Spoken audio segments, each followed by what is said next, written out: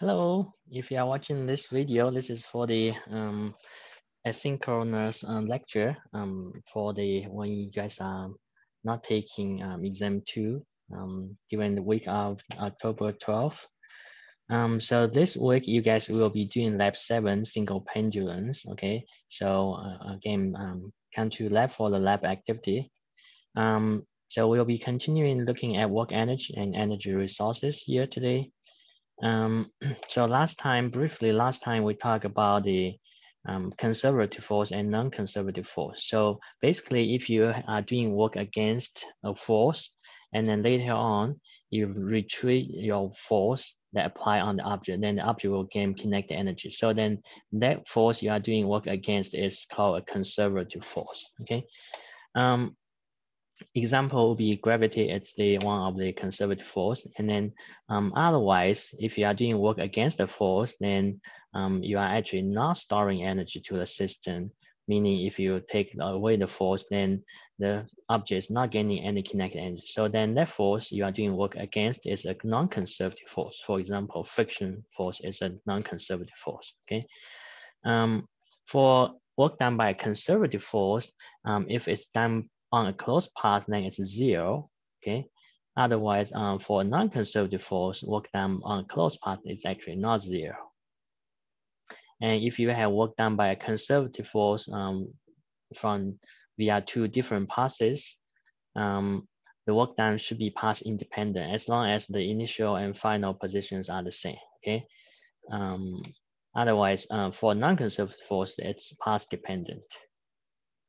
And then we took a look on the potential energy. So potential energy is defined by the work done by conservative force. If you're doing initial potential energy minus the final potential energy, then that's work done by the conservative force. Okay, and then the potential energy, it's the related to what force is that conservative force. So if you have gravity as your conservative force, then it's gravitational potential energy. Okay, work done by a conservative force reduces the potential energy of the system, and then work done against the conservative force actually increase the potential energy of the system.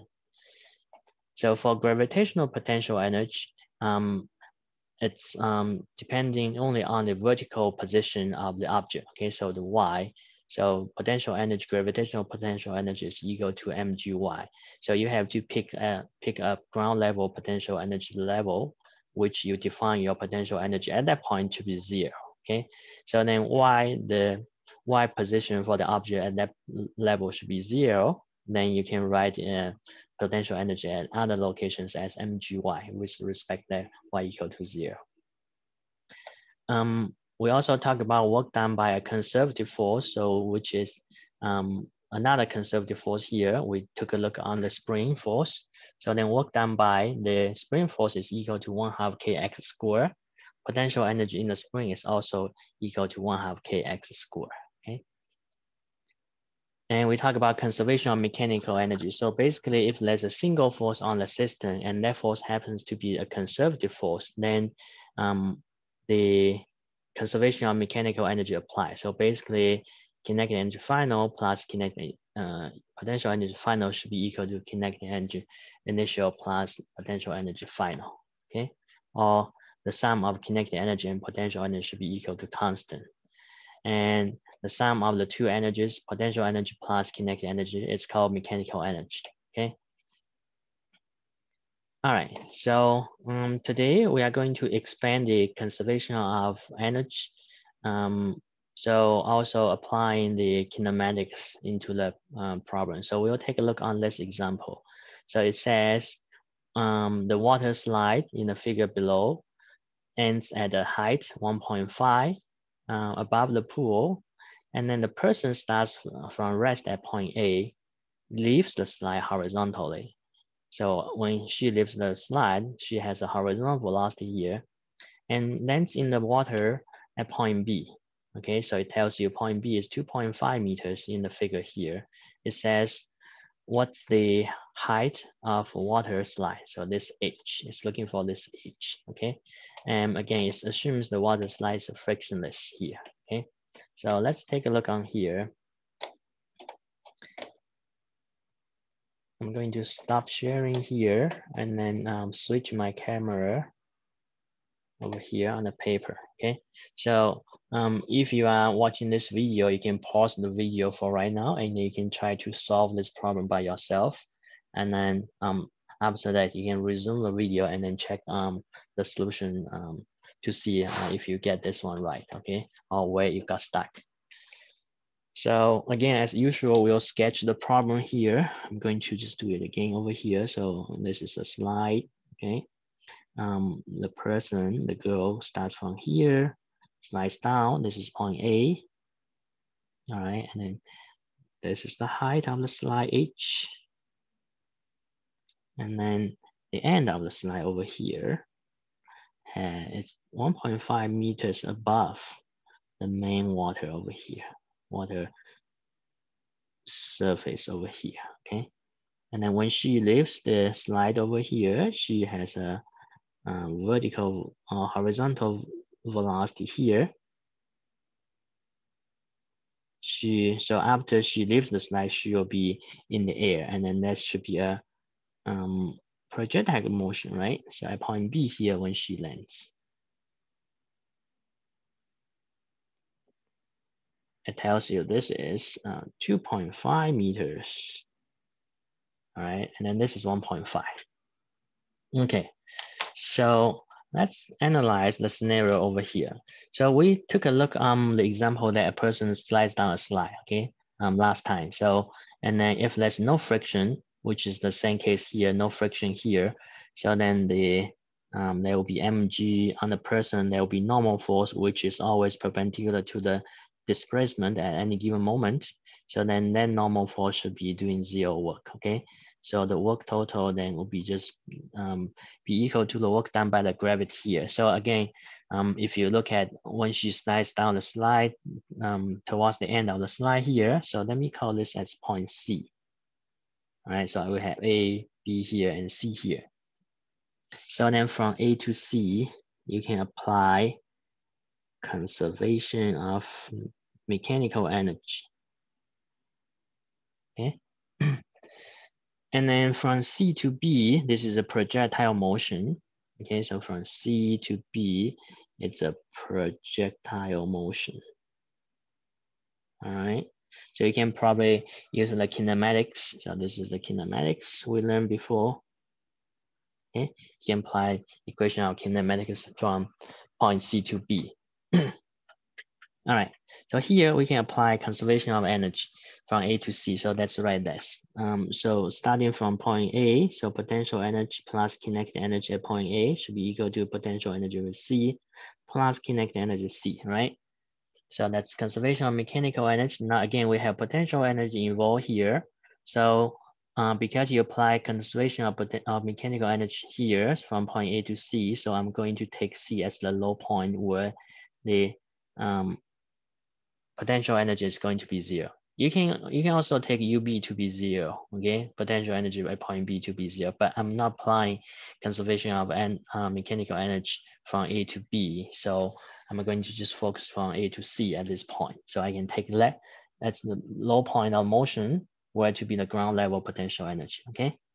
And then K of C should be equal to 1/2 mvc square, okay? So let's call this VC here. At point A here, Ka should be equal to 0 because she starts from rest, right?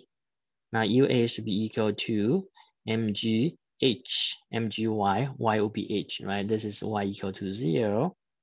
So then this y point A should be equal to h, okay? So mgh.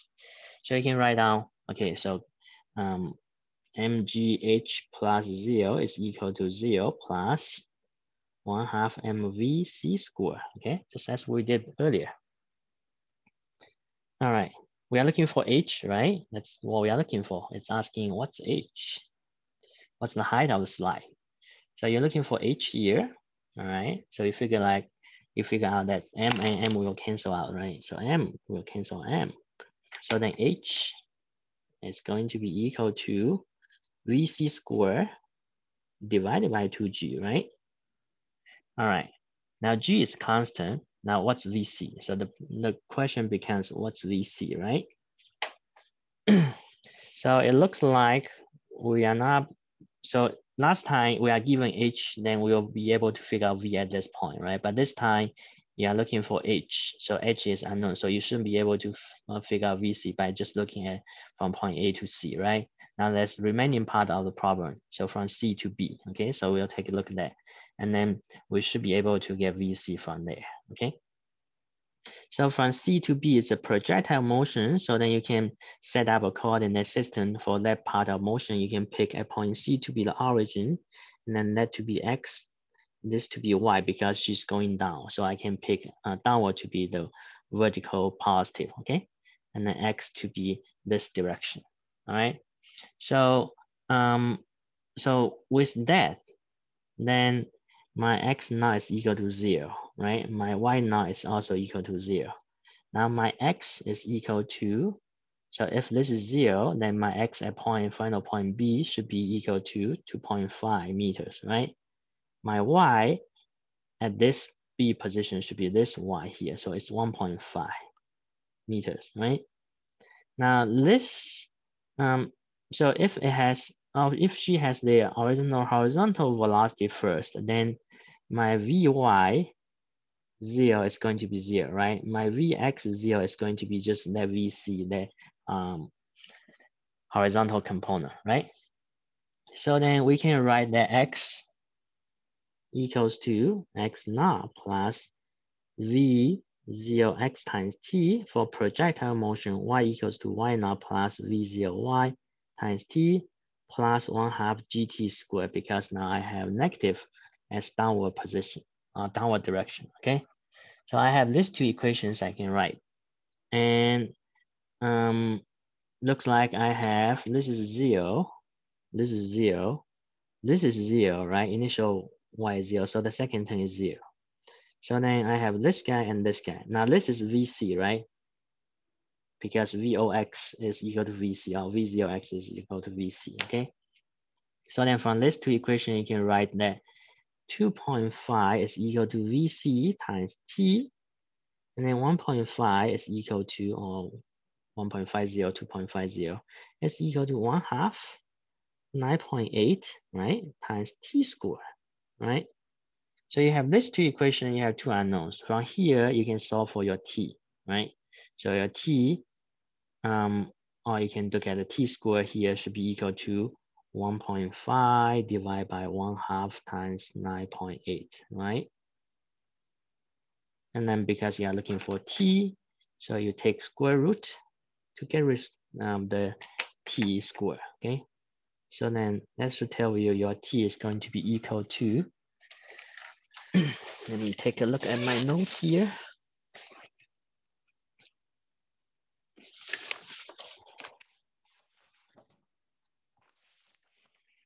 So the T is equal to 0.553 seconds, okay? Now I have this T, I can put it back into the first equation up here. So then I can solve for my VC should be equal to 2.50 divided by the T, right? 0.553, okay? So that gives me my VC as 4.518 meters per second, okay? So once you have this guy, take this guy back over here, you should be able to solve your H, okay? So H, sorry, my mistake. It was not fully captured, but you can take a couple of minutes to see the full solution up to now. Okay, so take that back to this and then solve for your H. So H equals to VC squared, the 4.518 squared divided by 2 times 9.8, okay? So your H will be 1.04 meters, okay?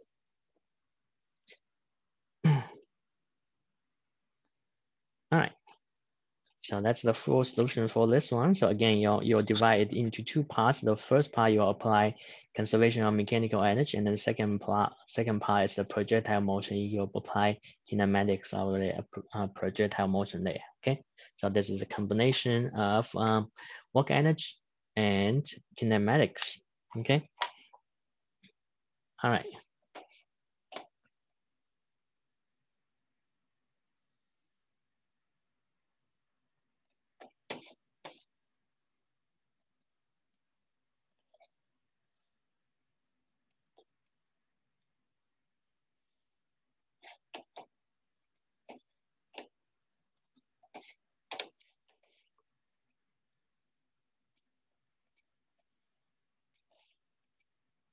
All right, so we have talked about work energy theorem. So in that, when that applies, basically you have work just done by conservative force. Okay, now let's take a look more general scenario here. So if you have both non-conservative force and conservative force, then what happens? Okay, so if you have a non-conservative force or a couple of them present in the problem, then the total mechanical energy should not be conserved because now you have work done by non-conservative force, okay? So then you should write total work done equals to work done by conservative force plus the work done by non-conservative force, okay? So W sub NC stands for non-conservative force. Now we know that work done by conservative force is equal to the negative, or it's against the change of potential energy, okay? Negative change in potential energy, right? So then combine this with the work energy theorem, which says total work done should be equal to the change of the kinetic energy, right?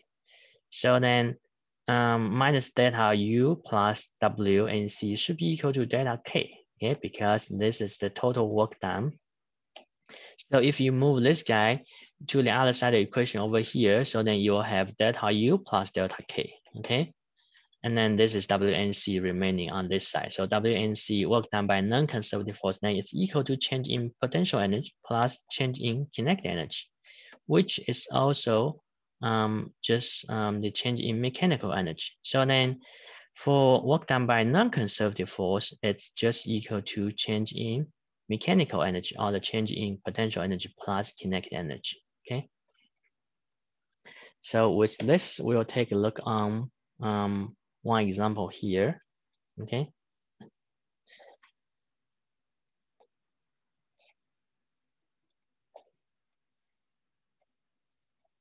So this one says if you have a 1.2 kilogram block initially held at rest here against a spring with a force constant of K equal to 730 newtons per meter.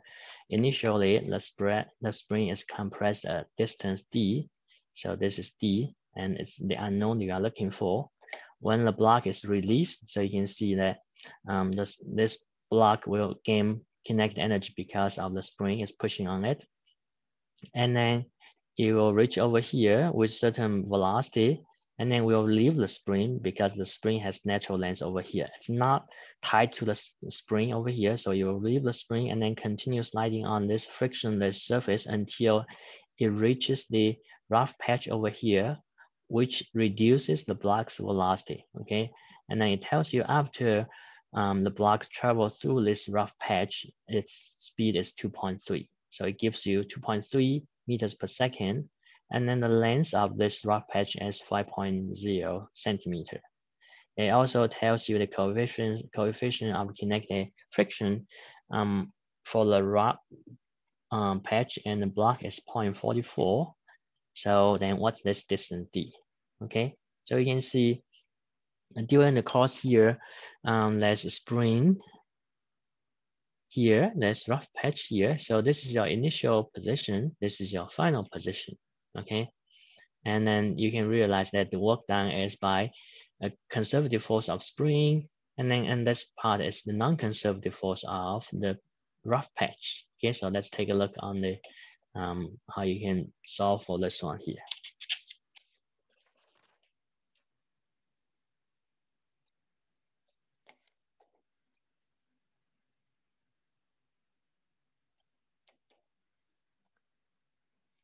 Again, I'm going to sketch the problem on my paper here.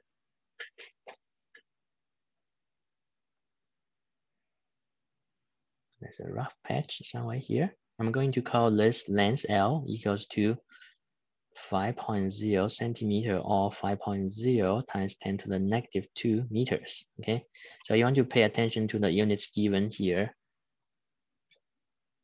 All right, so this is the spring being compressed originally. There's this block over here. All right, this is the equilibrium position of x equal to 0. You're looking for this D, or this D, whatever, this guy. Now it says initially V is equal to 0, being held at rest, okay? So because that's work done by non-conservative force, so you can write work done by non-conservative force should be equal to change of the potential energy plus change of kinetic energy, okay? Or change of mechanical energy. All right.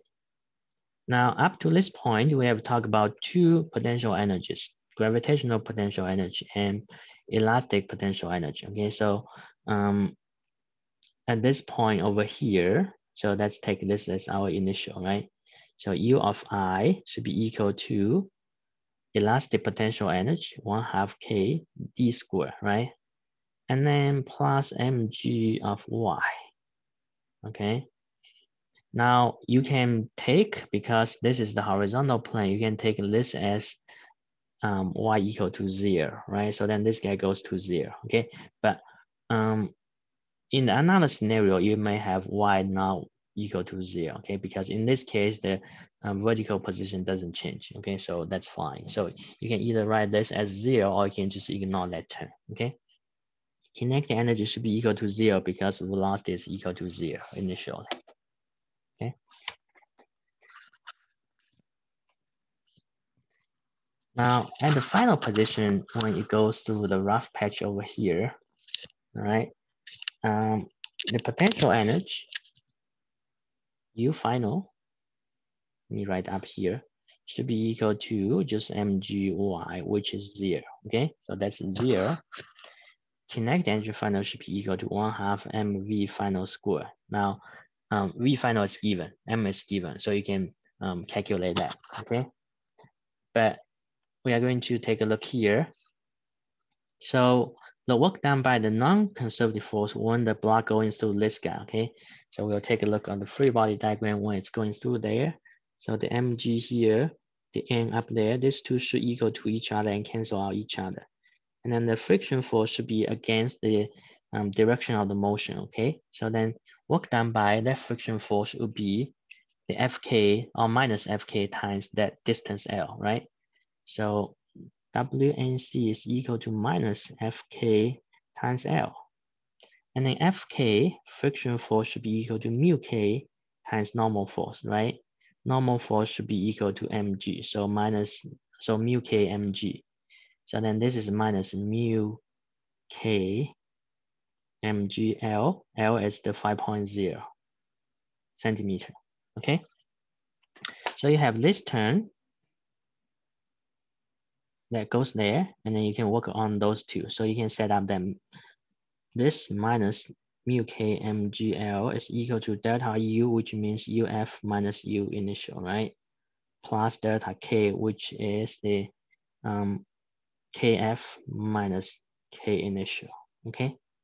So U final is 0 minus 1/2 KD square, that's the U initial, plus 1/2 MV final square minus 0, right? Equal to minus mu K mgl. Okay, now take a look on this one here. You're looking for this guy, right? And the rest K, you are given 730. M is given 1.2 kilogram. V final is given as 2.3 meters per second. L is the 5.0 centimeter. M is given, this is 0.44. G is the constant. So you can solve for this guy, okay? I'm going to rearrange terms over here. So I'm going to make this guy to the other side of the equation. Negative becomes positive. So 1/2 K D square equals to, and then I'm going to move this guy to the other side of the equation, okay? 1/2 MV final square remains plus this mu K mg L. So then I'm looking for D. I'm going to separate D square. So I'll divide everything by 1/2 K, okay? So 1/2 K and then 1/2 K there. So then D square equals to 1/2 will cancel out. So M over K, V final square plus, okay? Now this over 1/2 gives you twice. There's still M over K here. And then mu K, you write it down, GL Okay, you can single out m over k vf squared plus 2 mu k gl parenthesis equals to d squared. So then take square root to get d, means take square root there. All right, and then plug in the numbers you have. So d equals to square root 1.2 kilograms divided by 730 newtons per meter, 2.3 meters per second square, plus 2 times 0.44 times 9.8 times 0.05 in meters. Okay, given in centimeters, you convert into meters. All right, then you have your original compression as 0.097 meters, okay, or 9.7 centimeter, okay. So this time, well, it's a little bit like what we did for conservation of energy, but you have work done by non-conservative force. Okay, so instead of this equals to 0, you replace that with work done by non-conservative force. Otherwise, the other side of the equation is the same. Okay. All right.